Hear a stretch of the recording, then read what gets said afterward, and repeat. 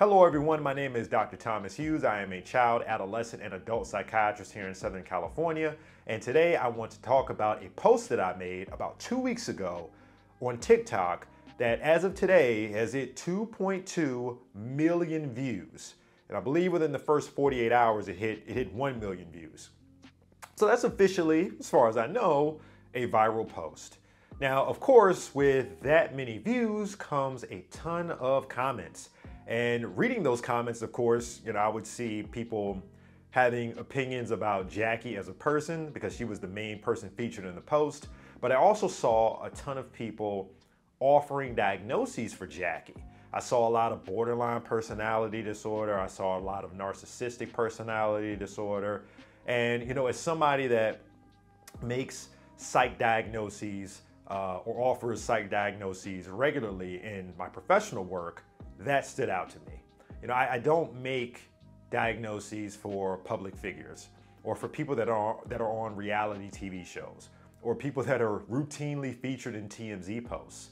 And there's a reason for that. There's a lot of context. There's a lot of confounding factors to be considered when making a diagnosis. So today I want to talk to you about what some of those confounding factors are, and then maybe get into a little bit about what goes into actually offering a diagnosis, assuming the confounding factors have been eliminated. So when you make a diagnosis for someone, that is serious business, and it's important to have as much information as possible before coming to your final conclusion. It's important to know that it is estimated that 50% of the American population will have a DSM diagnosis at some point in their lives. It's not uncommon for someone to meet criteria for a DSM diagnosis. However, if someone does meet criteria for a DSM diagnosis, you want to put that in proper context before a final diagnosis is made.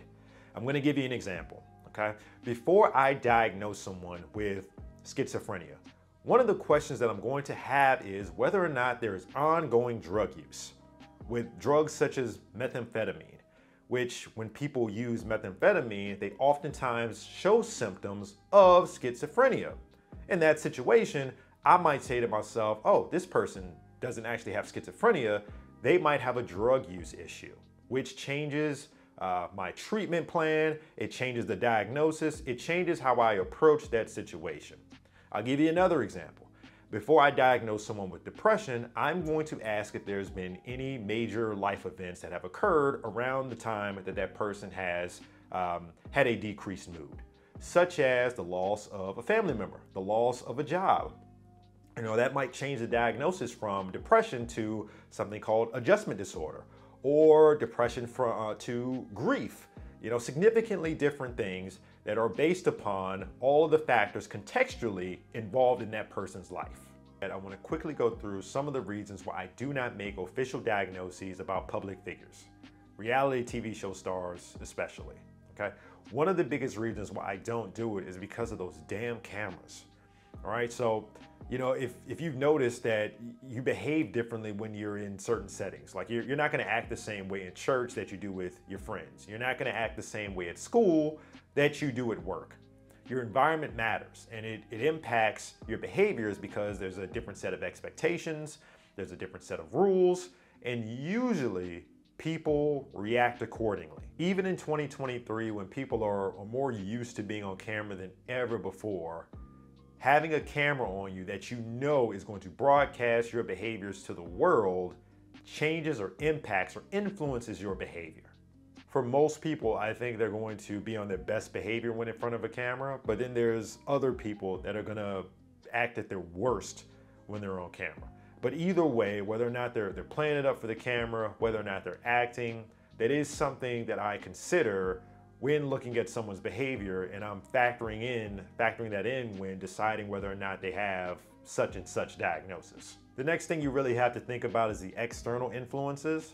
I think on most of the reality shows, people don't have access to the outside world really, and people don't even know that they're on the show, but there's still producers there. And I think for most of the reality shows, at least that I'm aware of, most people know that the producers have a way to make things go one way or to make things go another. I mean, that's probably different for every show and it's dependent upon the producer, But you have to keep in mind when you have a little red devil versus on one shoulder and an angel on the other, that is something that actually influences behavior. And it's also a factor or something that I factor into whether or not this is a genuine presentation of how this person acts.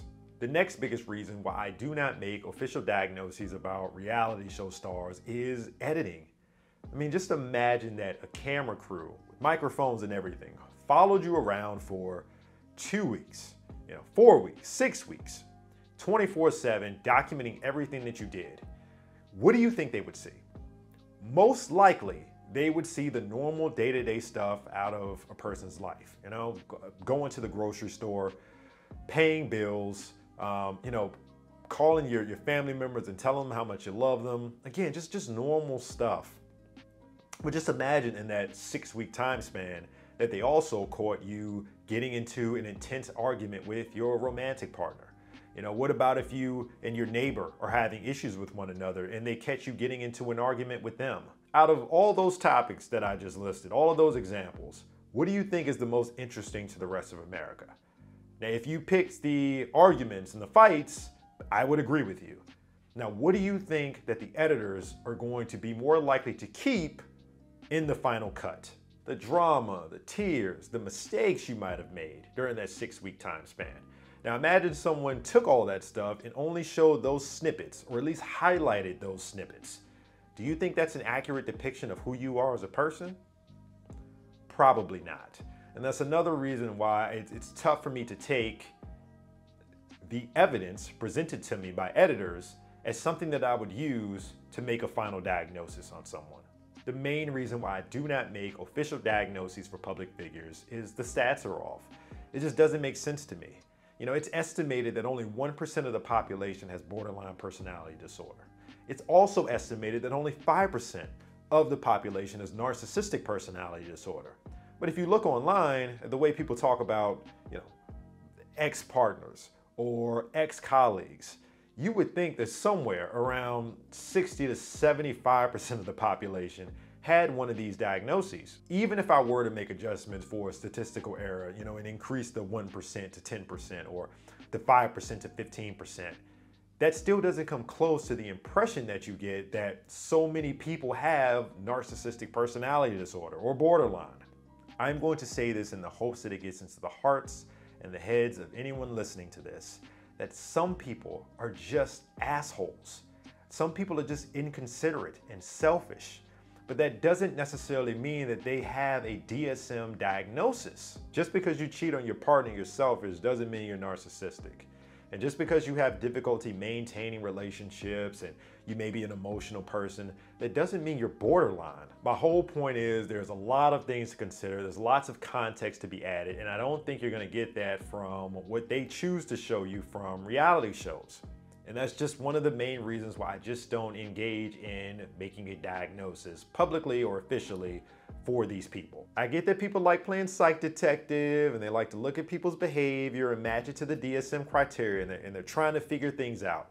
I wouldn't dream of trying to stop people from doing that.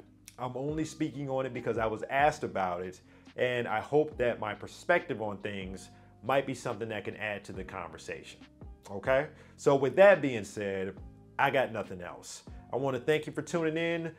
Like, share, subscribe, and tune in for the next video. Take care.